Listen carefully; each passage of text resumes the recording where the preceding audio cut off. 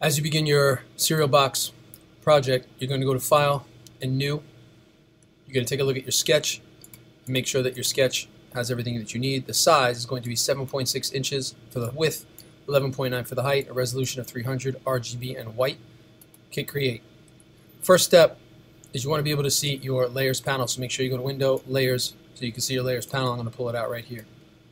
At the bottom of your Layers panel, you'll see the little Create New Fill or Adjustment Layer button. Looks like a black and white cookie. I want you to click that. If you want a solid color, click, choose your color, and it will simply fill it. I'm going to get rid of that for a moment just to show you the next step. Let's say you wanted to have a gradient. Click, choose gradient. When gradient pops up, you can click on this little button right here, little box. Then you can choose your gradient. Or you can adjust and make your own gradient. You can slide these little stops back and forth. If you pull them down, they disappear. If you click on the line, you can add as many of them as you like. And if you double click, you can change that color to whatever you'd like. Once you have decided on your gradient, like for example here I have blue to yellow to orange, in this box, the gradient fill box still is up. I can choose linear or radial or angled or diamond, for example. And in here I can actually take the move tool and I could move it. I could also change this scale and I could also reverse it. So there's lots of options of things that you can do on this. I'm going to hit OK. So there's my gradient. On top of the gradient, you can take your text tool, you can click, and you can apply any of the words and type in any of the words that you need. So for example, if this cereal was toasted rice clusters or something, let's just say for the description, I could select it, make it smaller, move it around with the move tool, change the font, put it wherever I would like, and that would be fine. That's a terrible color. Let's just change that color real quick to a black so you can see it a little better. Okay, now once you've done that, when you're ready to do the name of the cereal, you're going to take the text tool, you're going to click. So for example, I'm going to do a Chex cereal. I'm going to highlight it, change its font.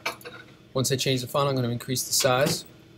And I'm going to change the color of it, so something you guys can see, maybe a blue. And then what I want you to do is on that layer, you're going to go up to the top, go to the word 3D, go down to New 3D Extrusion from Selected Layer, and it's going to bring you into a 3D mode. Once you're in this 3D mode, at the top of your screen here, you see this Orbit tool. You can click and rotate in any direction that you'd like. The rest of the tools here allow you to rotate, drag the 3D project, slide the 3D project. There's also these little, you see this green and red and blue. You can pull, rotate, move up or down. This little bar, you can actually squish them or stretch them. And then there are two little floating panels, one that says 3D, one that says Properties. And on those, there's different sliders like extrusion depth to make it go back further, or this one right here where you can click and you can try tapering where it goes back.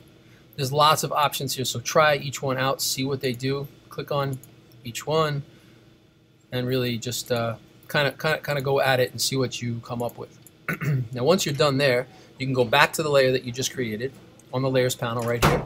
Right click, Rasterize 3D, and now this piece you could take and you can move anywhere you want. You could still do Command T, you can still resize, you can still rotate, and if you go to the layer on the right side of the layer right here, you can double click and you can choose things like Stroke or Drop Shadow or Bevel and Emboss.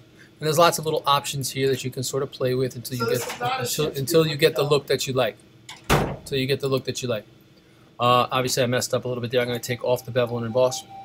So you could do Command T and you could put these wherever you'd like. The only other piece that's new for this is that you are going to go to the rectangle tool on the left hand side here on the toolbar, and these will allow you to use the shape tool up top here, choose the shape that you want. There's even custom shapes here at the bottom, and you can choose the one that you'd like, click and drag, and then use that wherever you'd like within your work. So if you want to take that new piece and pull it under, you want to move it, Command T, resize it, rotate it, place it wherever you'd like so that you can put your words on top, that will be fine.